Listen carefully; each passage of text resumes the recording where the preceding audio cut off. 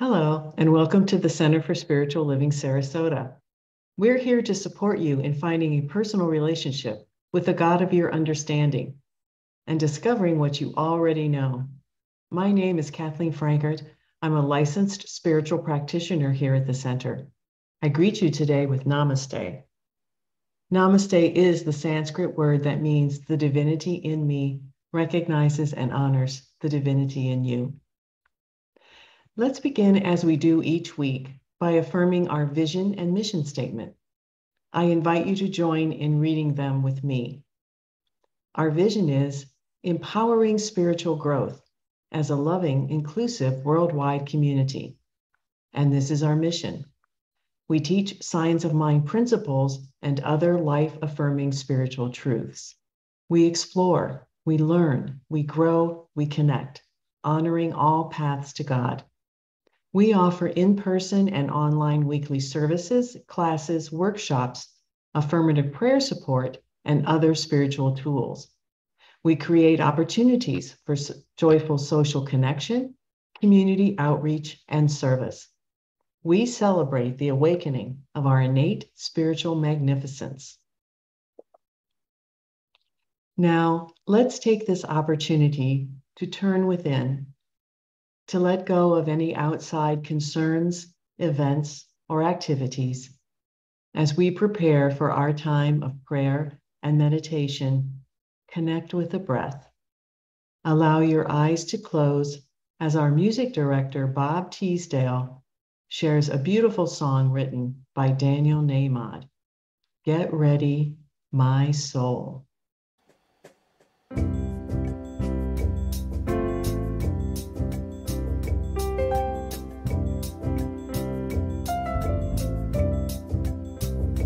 Get ready, my soul,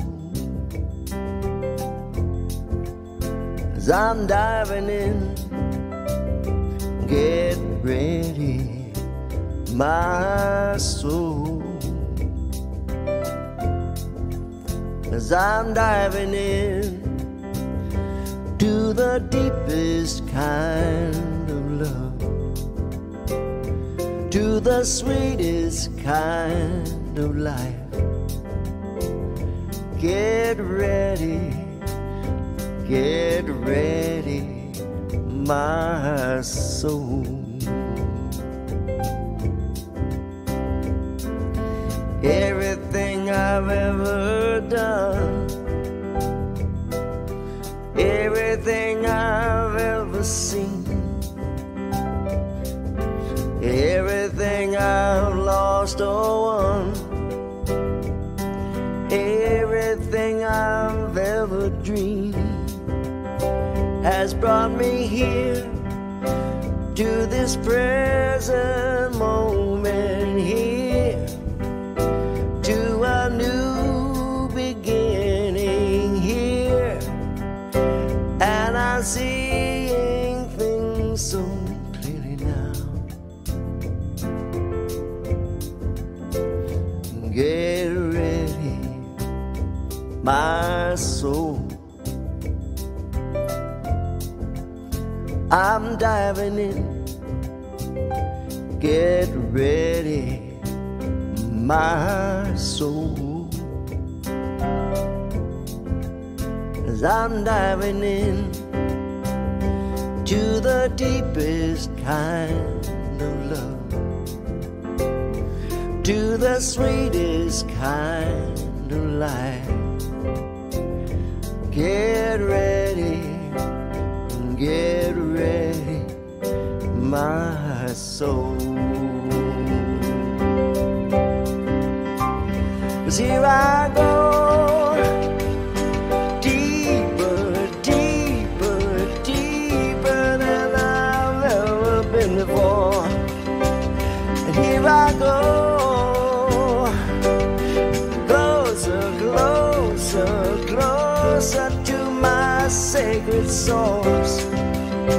Here I go,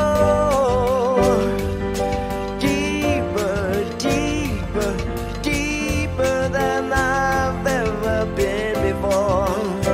Here I go,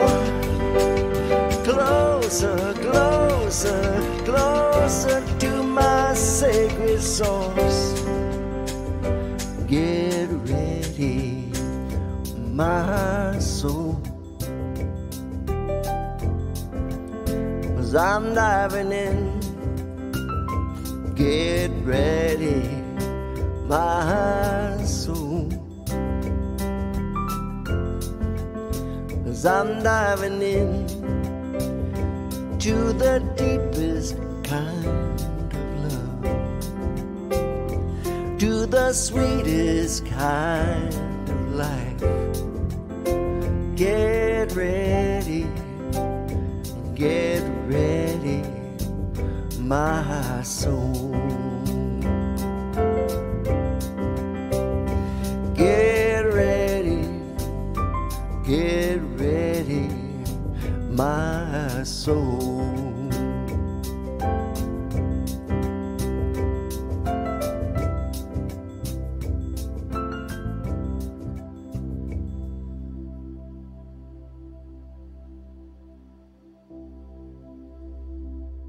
In this stillness, I experience a deeper kind of love, a sweeter kind of life, the life that is perfect, the life that is all that is, the life that is God's life, the life that is my life now, the life that is the life of all hearing these words. It is the life that gives of itself freely, joyously, and expansively to all its creation. This is the infinite love, joy, wholeness, and peace that provides for all. I need do nothing to be deserving of these gifts, for they are all given freely, without reservation. They are always available as I am receptive to them. And so now I open to a deeper awareness of this good flowing in and through my life. I open my heart to more love. I open my spirit to more peace and harmony. I open my mind to a greater possibility, and I open my arms with gratitude to receive it all. I joyously now expect, accept, and allow this good to come to me and to ripple out into the world, to family and friends, to my community, my country, and throughout the world. For I know that as I practice this act of tenderness, I am contributing to a greater peace and harmony for all. I welcome this energizing and inspiring realization. I take comfort in it and renew my faith by means of it. This is my good to claim now, and I do. Knowing this word is creative, I release it now for its perfect activity to unfold for all. I declare this to be so, and so it is.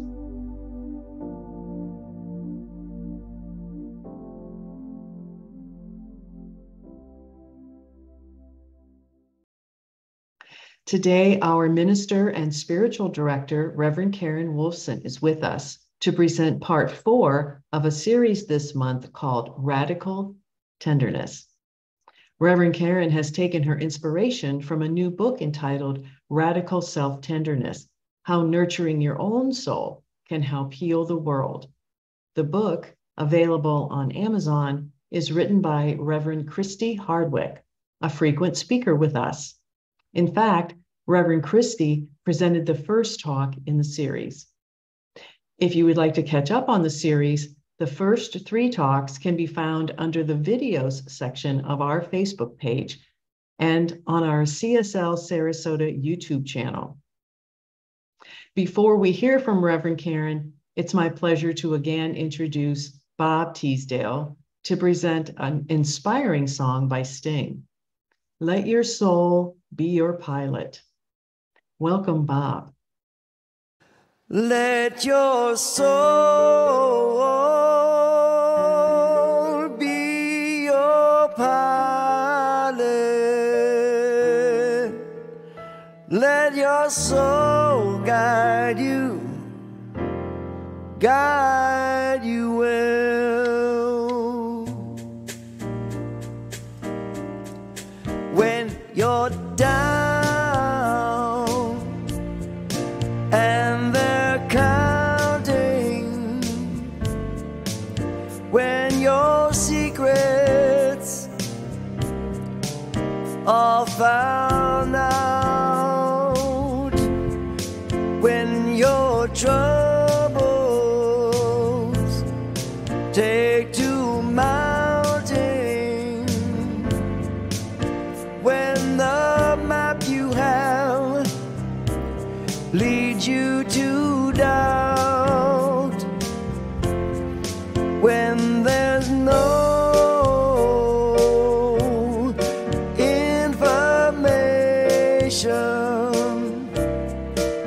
and the compass turns to nowhere that you know well. Let your soul be your pilot. Let your soul guide you well. When the doctors fail to heal you, when no medicine chest can make you well, when no counsel leads to comfort, when there are no more lies they can tell, no more useless information, and the compass spins between heaven and hell. Let your soul be your pilot.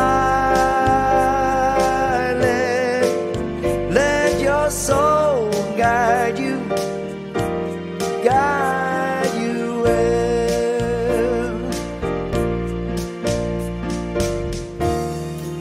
When your eyes turn toward the window pane, to the lights up on the hill, and the distance seems so strange to you now, and the dark room seems so still, let your soul be your pilot. Let the spirit inside carry you through. Let your courage be your motto, that the north you find will be true. When there's no more information, and the compass turns to nowhere that you know well. Let your soul be your pilot. Let your soul guide you. Let your soul guide you. Let your soul guide you well.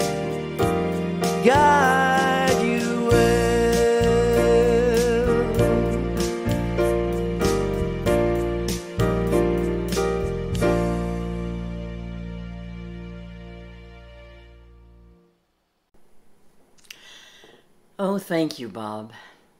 That was beautiful. Let your soul be your pilot. When your troubles take to mounting, when the map you have leads you to doubt, when there's no information and the compass turns to nowhere that you know well, the song says that, and I've been in that place at times, haven't you?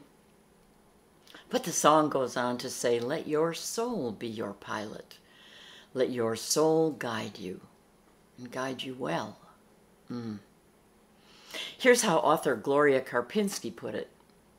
Your soul knows your deepest intentions and desires, and when you relax and trust, your soul's deepest intentions will open to receive and express the beautiful power of the infinite invisible. Oh, the wisdom of our soul. I have discovered that when I'm in a place of struggle, confusion, and just out of ideas, if I pause and tune into that inner something, that inner knower that we all have, I find it might be guiding me to a new action, or maybe just to take a break and rest for a bit. Joel Goldsmith wrote about it this way. He said, "This invisible presence goes before us to make the crooked places straight." Ah, the guidance of the soul. You know, if and when I pay attention, I find I'll have a new idea or a new perspective or some little spark of insight. As the brilliant theologian Howard Thurman said it, he said it like this: I tap the resource that is beyond me by tapping the resource that is within me. I believe our soul is that place within us that has a direct line to the infinite. And what I'm talking about really is letting the infinite be our guide. And to do that, I'm talking about trust. Trusting that vast intelligence of the universe to be our guide. Now, Ernest Holmes, the architect of our teaching, in his wonderful book, This Thing Called You, said it so eloquently.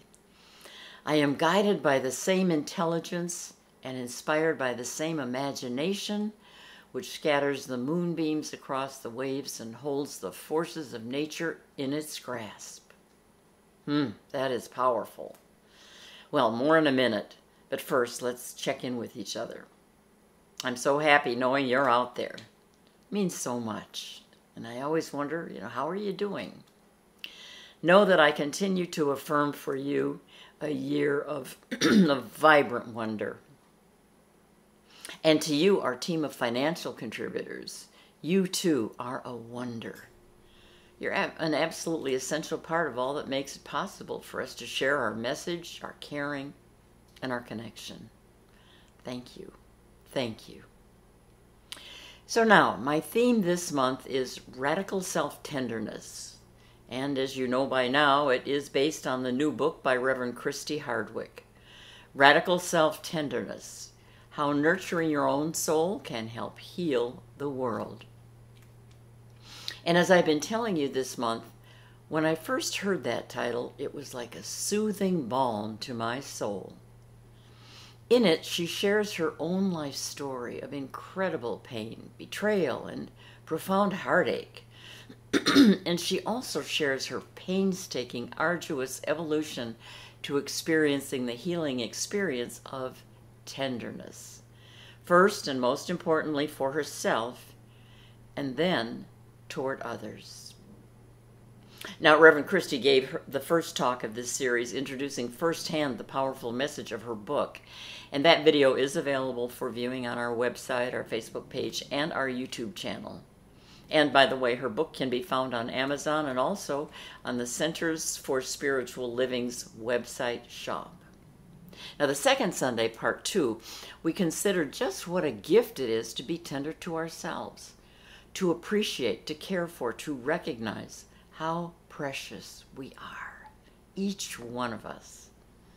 It is worthy and sometimes easier to treat others in that way, but to actually be tender with myself, for you to be tender with yourself, well, that may be a whole new experience.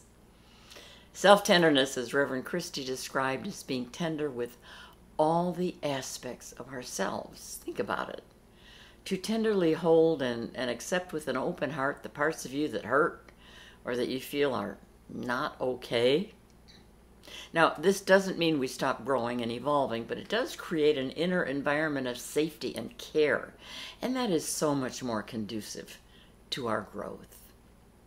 Much more so than our sometimes tendency to relentlessly self-help ourselves. And our self-tenderness so gently opens us to the realization of our spiritual essence. And by the way, as I've been reminding you, self-tenderness, while so healing for each of us personally, ripples out as a healing energy to those around you, and ultimately helps to heal the world. As Reverend Christie wrote, "To be tender is to be vulnerable and open. Vulnerable and open people do not harm others." Now, last Sunday in part 3, we considered that one of the ways to practice self-tenderness is to let it be easy, to let life be easy. And I quoted from Ernest Holmes, the architect of our teaching. He said, "Stop trying, stop struggling. Begin to be calm, to trust in the higher laws of life. Even though you don't see them, they are still there." Now, one of the principles we teach all the time is that life, the universe in all of its wisdom, supports you in a multitude of ways you can't see. The universe is always conspiring in your favor. Ernest Holmes reinforced this when he wrote, "We must know definitely and consciously, persistently and consistently, that the universe is for us and not against us." Or, I like to say, God's got your back. So today, in our final week, we're taking a deep dive into trust, into trusting that. I know that to let go of struggle and practice the openness and vulnerability of self-tenderness can be frightening, until we begin to trust that infinite support. Now, I know that developing that trust can be tentative at first and, try a little bit. Try it a little at a time. Raymond Hollywell, the early New Thought author and teacher, wrote a wonderful book titled Working with the Law, and it's about universal laws or unchanging principles. And he said, "It is important to remember that back of all our toil and struggle, there are the arms of the divine supporting us." The arms of the divine supporting us. What an invitation to trust. That feels like self-tenderness to me. I mean, recall a time when someone has tenderly held you in their arms. That feeling of warmth and of being safe. Yeah, that feeling. This reminds me of a story that happened during World War II. A father and his young son were in a building that was struck by a bomb. Terrified, the father tightly clutched his son's hand and they ran from that burning building as fast as they could. And ahead, the father caught a glimpse of possible shelter for them. It was a huge bomb crater, far deeper than he was tall, but he saw it and it was hopeful, and so he let go of his son's hand and jumped into the crater, and then immediately turned and held up his arms to catch his son. And he shouted desperately to his son, "Jump, I'll catch you." And the terrified child looked into that deep, dark hole and he screamed to his father, "I can't see you." And that father shouted back, "But I can see you. I can see you." And hearing that, the boy jumped into that deep, dark pit, into his father's arms, so safe, not because of what he could see, but because of who could see him. He trusted his father. As the scripture says, faith is the evidence of things not seen. That's trust. Ralph Waldo Emerson wrote, "All I have seen teaches me to trust the Creator for all I cannot see." We can call it the infinite invisible. Now I know, as I observed last week in talking about practicing self-tenderness as letting life be easy, I couldn't help but acknowledge even my own pushback. Coming from a sense of distrust that I need to be in control, solving, fixing, figuring out, or, well, everything would just fall apart. Florence Scovel Shinn, I love this woman's writing. She said, "We must stop planning, plotting, and scheming, and let infinite intelligence solve the problem in its own way." This God power is subtle, silent, and irresistible. It levels mountains. It fills in valleys and knows no defeat. Giving infinite intelligence the right of way, our part is to follow our intuitive leads and prepare for our blessings. Those intuitive leads are soul's leads. What she is saying is get out of the way. Get out of the way. But how do we do that? Well, here's just one way to do it. Relax. Yep. Relax more and try less. That happens to be the title of a little book inspired by the writings of another brilliant early New Thought teacher, Neville Goddard. And he says the portal to freeing the creativity of our imagination is not trying harder and harder, but to relax. Doesn't that make wonderful sense? Relaxation feels so good. It's restorative, it's healthy, and it is a form of self-tenderness. And you and I know all too well the stress of trying harder and harder, well, it's just the opposite. So what I'm suggesting is relax and trust are synonymous. Try it this week. Relax and trust. Trust and relax. And see how you open yourself to your soul's wisdom, letting your soul be your pilot.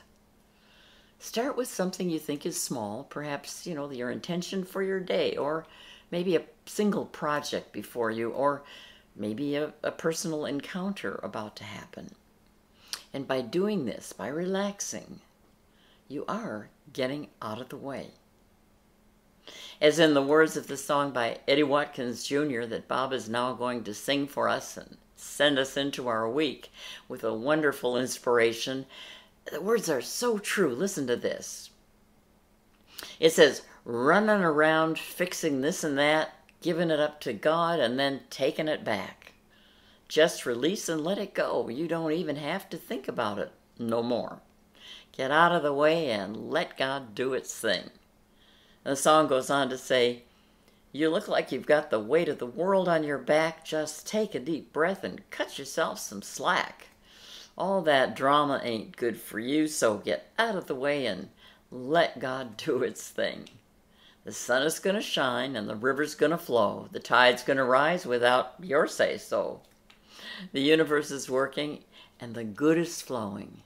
So, get out of the way and let God do its thing. And I know if you do that, you are going to have a fantastically wonderful week. And so am I. And so it is.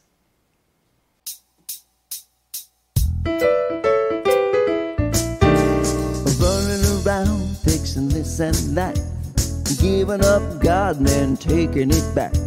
Just release and let go. You don't even have to think about it no more. You get out of the way. You get out of the way. Well, get out of the way. Let God do His thing. Well, it looks like the weight of the world's on your back. Just take a deep breath and cut yourself some slack. All that drama ain't good for you. You couldn't change what it is if you wanted to. So get out of the way. Yeah, get out of the way. Get out of the way. Let God do His thing.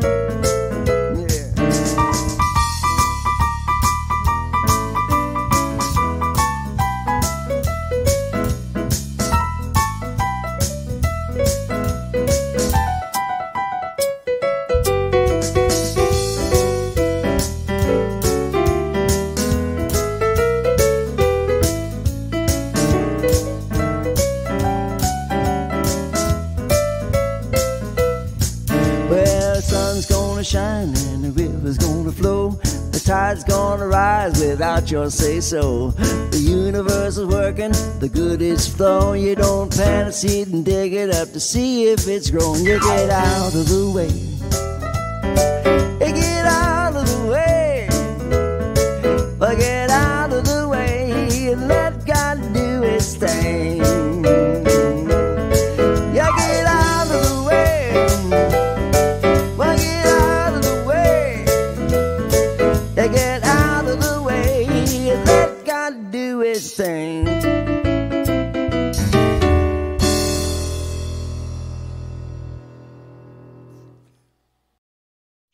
Thank you, Bob. We appreciate the musical inspiration and talents you share with us every week.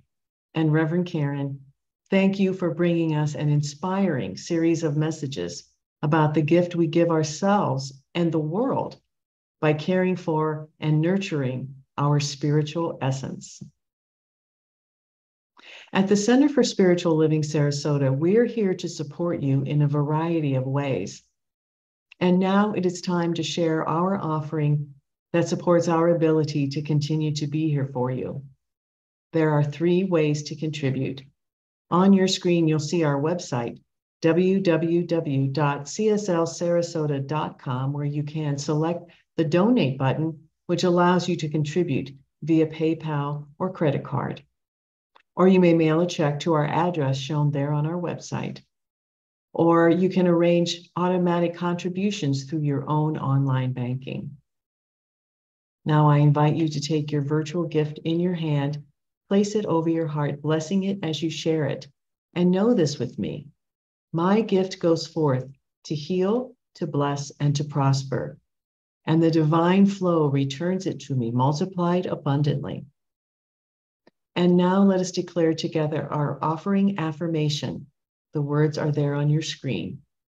I give thanks that I may share of my good, my love, and my support. Thank you so much. I have just one update announcement to share today. Our Spiritual Living Circle, which usually meets on Wednesdays, is canceled this week and will resume the following Wednesday, September 7th at 7 p.m. Eastern Time via Zoom. And are you facing a challenge or seeking support for a special intention in your life? Then I invite you to visit the website and click on the green prayer request button.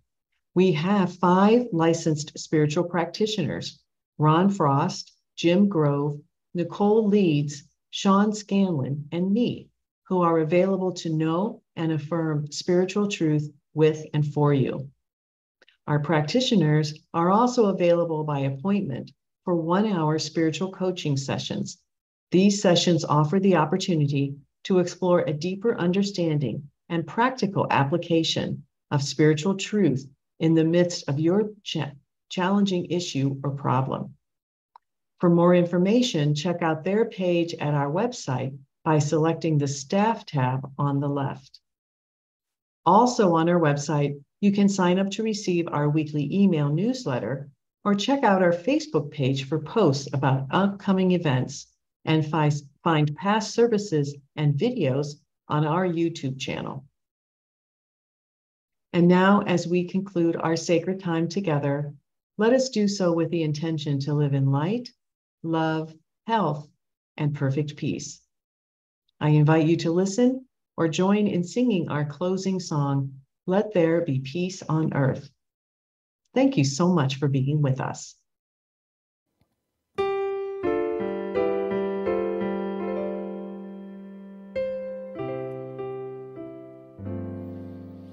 Let there be peace on earth, and let it begin with me. Let there be peace on earth, the peace that was meant to be with God our Creator. We are family. Let us walk with each each other in perfect harmony. Let peace begin with me. Let this be the moment now. With every breath I take, let this be my solemn vow to take each moment and live each moment in peace eternally. Let there be peace on earth